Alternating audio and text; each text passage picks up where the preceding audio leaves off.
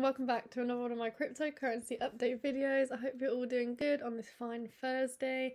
Looking at Trias today. Oh, Trias! It kind of just is one of those coins at the moment that is just making me get bored. It's so boring at the moment. It's just sideways moving, doing nothing. But let's dive in and see what we can unfold with this chart. So I said that we cannot afford to lose $3. We haven't done that yet. It's very, very good. We could be forming some sort of double bottom structure here. Quite an ugly one, but if we go like that and like that, looks right to me.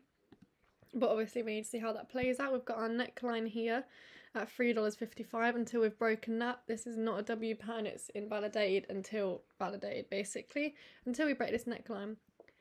Could be a sort of ascending triangle as well. It's quite ugly, so I'm just theoretically saying this. Obviously we don't know anything until we've broken above that price there.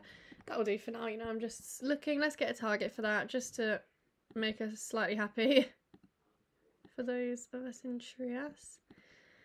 So we have got a breakout target there, $4.21, which hopefully is going to break us, push us up and give us enough momentum to break out of this falling wedge now, guys. We've been in it for, God, don't know how long. Let's see. When did we actually come into this? 29th of October last year, and we've been in this for months now. So we're due a breakout, right? We're due that. Just taking its sweet, sweet time. So don't give up hope just yet. Let's zoom back in. Unfortunately, which isn't great for me to see, is we're under the 20 moving average still, and we're still respecting it as resistance. We really need that to flip over so we can use that as support now. So then we can make our way to the 55 moving average. At least we'll be higher than where we are now. If this is a bottoming out structure, just theoretically, let's do a top to bottom fib. So for me to be bullish right now, we need to be getting above the 5 fib level, $3.91. Then I'll be confident that we're going to be getting above the 618. And usually I say the 618 is the one I want to get, but I'm saying the 5 now because it's where we have this very key red line, this support and resistance level on the chart. Okay, so when we're above that, I can then believe, okay, we will hit the 0618 and then we'll hit the 1 at $5 and then we'll hit the 1618 at $7. Yeah, that's when I'll start getting confident. Obviously the 618 is very, very important, and I will just actually make a box where between this golden pocket right now. There we go. So we know now that this area here is our golden pocket, the golden ratio, where we need to get in and above to continue bullish.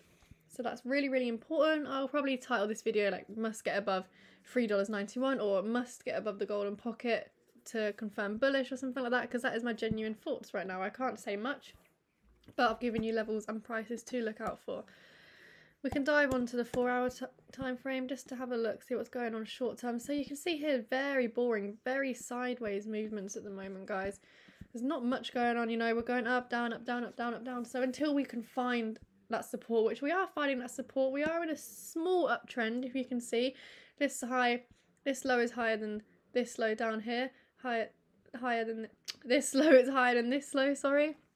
God, I can't get my words out today. So, you know, it's not, look, I can actually move that up. We've got a neckline more of there rather than down. But yeah, so we're sideways moving with a slight uptrend. Still finding strong resistance on these moving averages here. We really need to be getting above those, especially on the 4-hour time frame, because that's going to give us the momentum to get above our breakout line here, $3.62.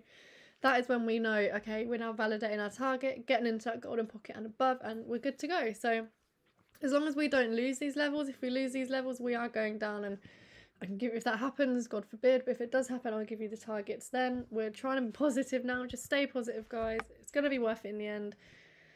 No one said it would be easy, that's for sure. And if they did tell you it would be easy, they were 100% lying. So don't trust these bitches. Anyway, don't know what's wrong with me today. But yeah, we're looking...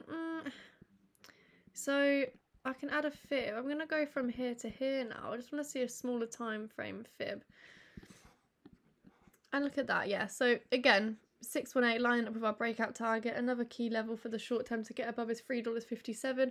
That's then going to take us to the 1 above this very, very key support resistance level here. That will take us into our golden ratio.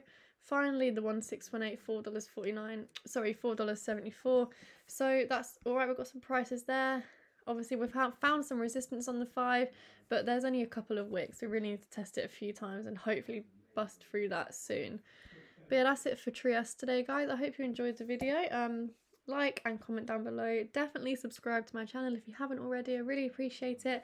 And I'll see you in the next one, guys. Bye.